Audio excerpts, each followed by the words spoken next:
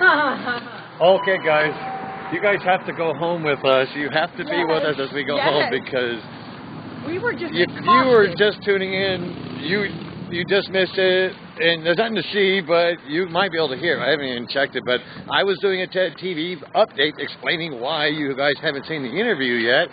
The interview's been conducted. We are back in Santa Monica from Beverly Hills, and we just crossed the street to come over here and get a little vino.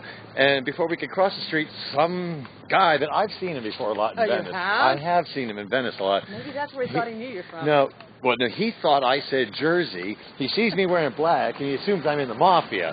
This guy just came over there, and he goes, "Go back home." He's like, "Go back to Jersey." He walked up to you and said, "Stop following me." Yeah, and I just passed him because he was on that wall over there. He's on that wall. We were standing at that light. We came down that alley, and so we passed him. He's like, "Stop following me, you mafia."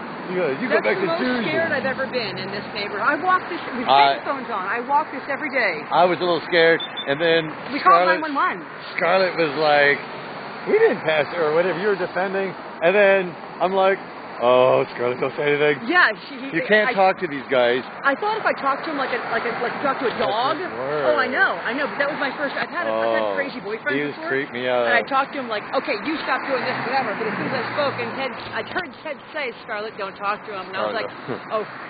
Yeah. Rick, we're in trouble now. And I actually took my phone out and I dialed 911 and Ted's like, "Press call."